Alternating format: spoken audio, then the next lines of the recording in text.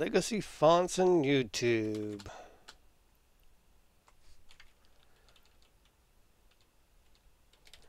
Actually, there's a file that you need to acquire, which contains a bunch of bitmap fonts from yesteryear. I've set these clocks up to demonstrate some of those fonts, some of the more unique fonts. In that file are a bunch of other files. Now the F16 files are an 8x16 bitmap font. These are basically a direct binary translation, bit for bit. Every 16 bytes in the file is a character, and most of them are 256 characters. We can convert that to a .hex file with a simple one-liner. -C is needed to simplify things to prevent the big engine swapping that would otherwise happen. And here we are taking a chunk of the leading line to be our first 4-character counter for the hex file, to be counting in hex. This works great for the F16 files, but will not work for the F08 or F14, as you'll have at least one character and part of another per every line of output from hexdump. Therefore your counter won't match. But it's fine here. And this is the output file.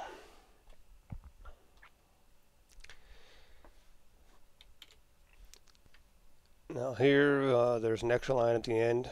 This helps avoid that because of the output of hexdump.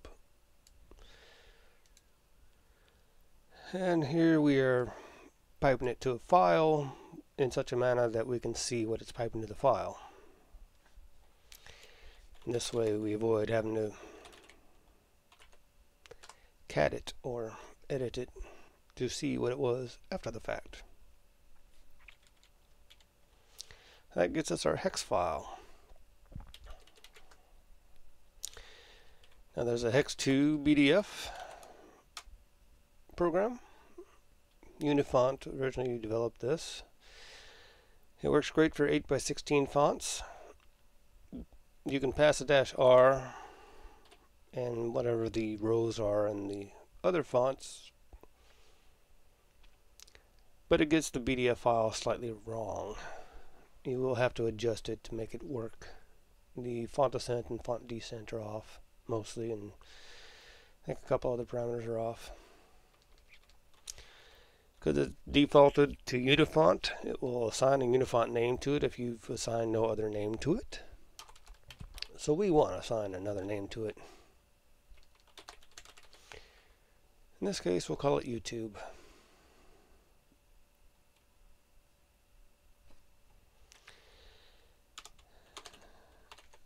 And we give it our input file. And again, we're piping through T to the output file, which is a PDF file.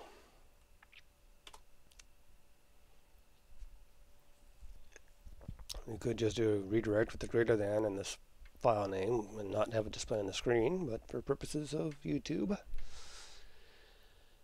I am showing it on the screen. It's slower, but probably more entertaining. But I guess we'll see. So we create our BDF file. With our BDF file, we can view it in FontForge. This is the font in FontForge.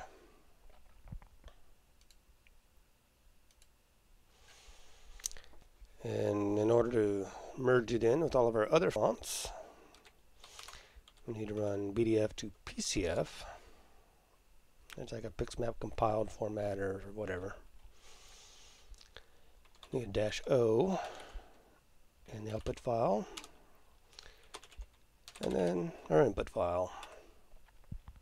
And since our fonts are generally stored in compressed format, we compress it.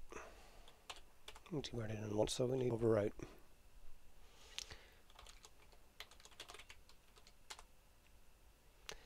So we have our font converted.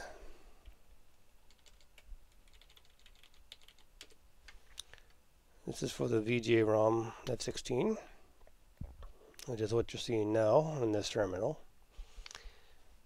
Although I had to make the font 3 times the size. Another bash script that's a lot more complex than this one. But I do things the hard way sometimes. But once we have our font,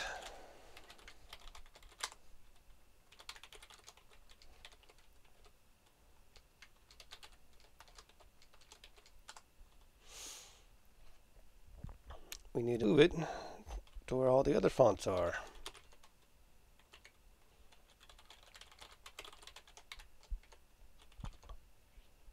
In this case, I'm just hijacking the miscellaneous folder because it's already there. So I don't need to mess with that too much.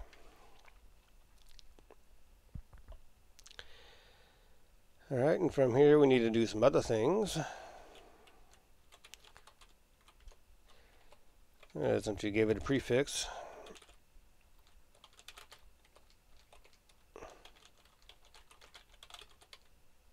actually before we do that, if you want to just use it for next term, yeah, we can do it this route.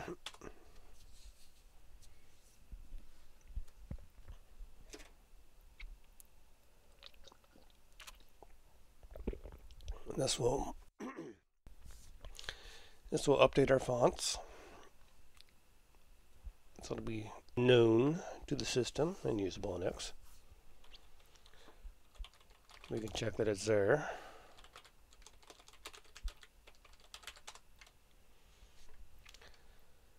And there's our file.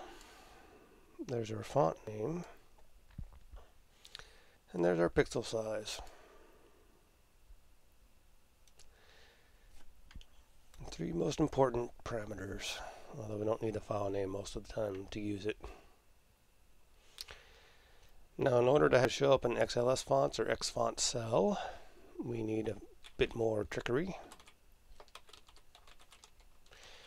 We give it a prefix, so we're going to strip that off per se, which is, this is new. We need to rehash the table so it pulls in the new font, and run a catch again. At this point it should be viewable in XLS fonts.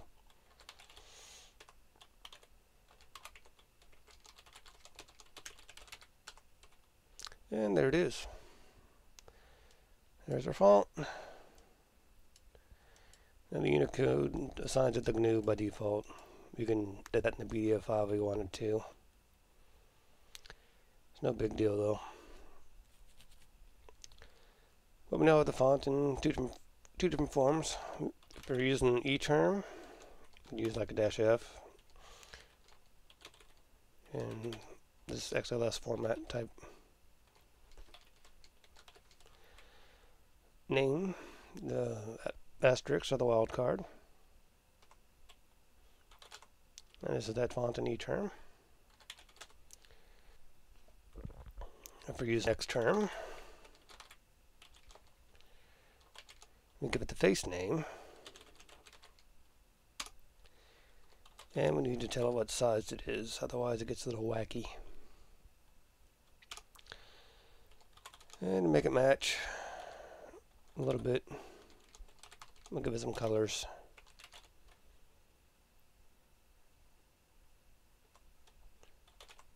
There's that font.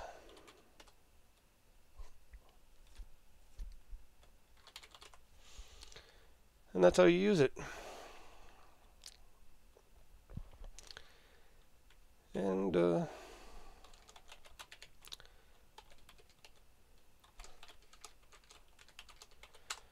quite a few fonts out there.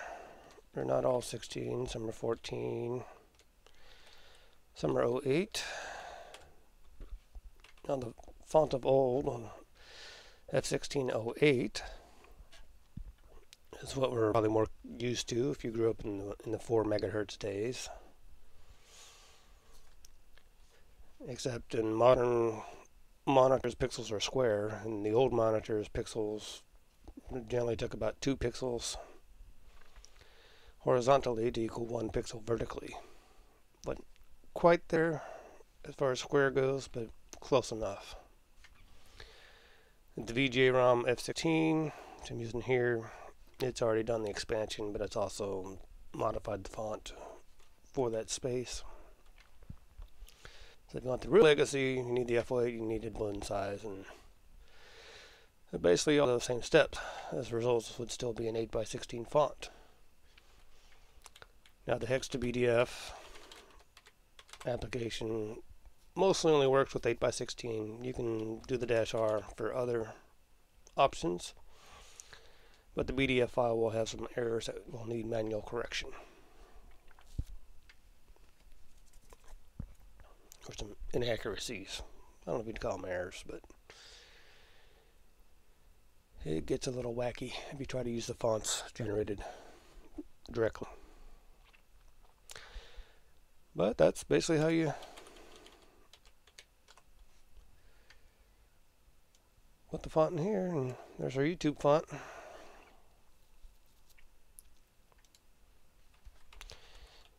You can also use the font forge on the PCF file, even when it's compressed.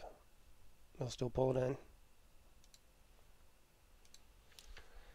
If you need a reference for BDF files, there is a PCF to BDF application for those purposes. And in the case of this video, this is those fonts at 3 times the size. There's 3 pixels for every 1 pixel in the bitmap, basically. Because when 1080p is scaled to 360p, it looks more natural that way. You don't have to download the full high-res and scale the video and other things just to see what's going on. And that's about it. Have a good one.